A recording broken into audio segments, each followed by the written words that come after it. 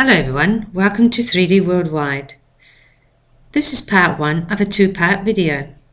In this video I am going to show you how to create a football.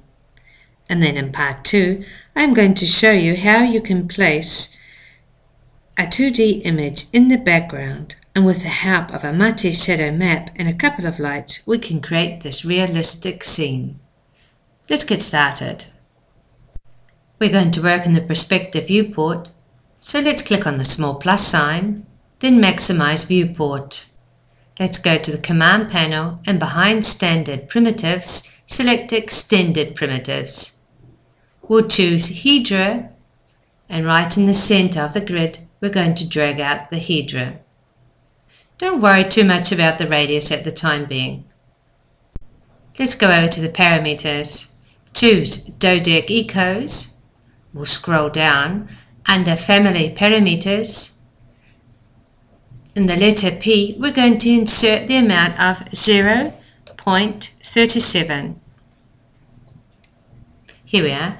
Now we have our basic shape to start to create our ball. Right click on our object and convert to an editable poly. Go over to the modifier list and we'll choose edge. Select all the edges. Let's scroll down and click on split. Let's choose the polygon mode. Select all the polygons. We'll go back to the modifier list and we're going to choose tessellate. Under parameters operate on, we're going to choose polygons and we'll change the itineration to 2. We haven't got a very good shape yet, but to do that we'll just add one more modifier.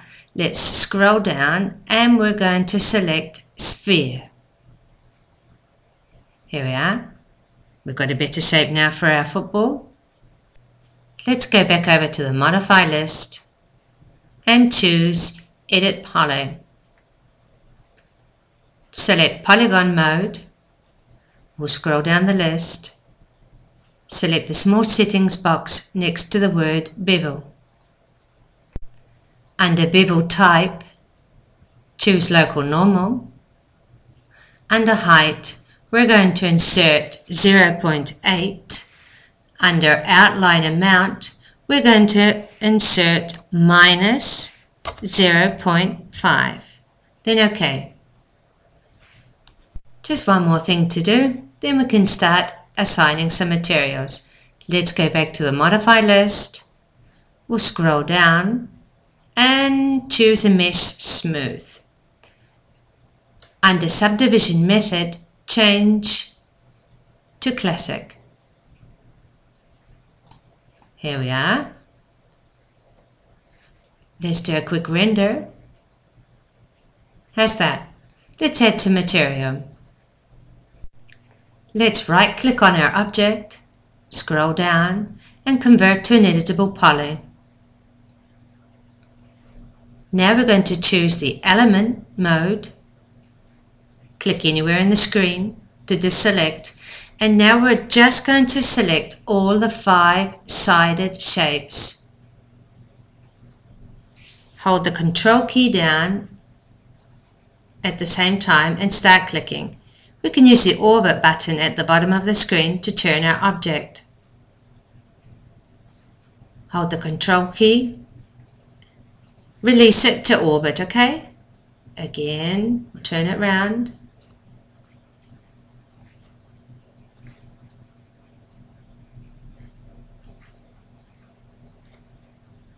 Let's see if we have all our 5-sided shapes.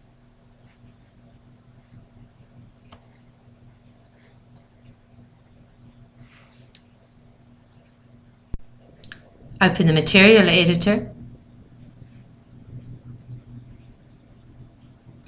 On the first material slot, just drag it over to one of the selected elements. Under the diffuse color, we're going to turn it to black. Click OK.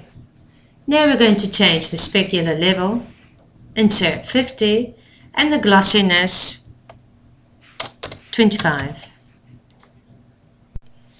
Press Ctrl-I on the keyboard, and now we're going to select the second color sphere. We're going to drag it to the color elements, and we're going to change the diffuse color to white. We don't want a pure white, so we'll just drag it down to there.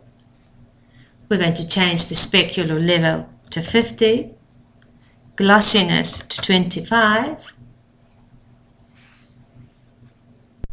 Close the material editor, click anywhere in the screen. How's that? Let's just do one more thing before we render. Go over to rendering, pick environment. We're going to change the background color. Click on color,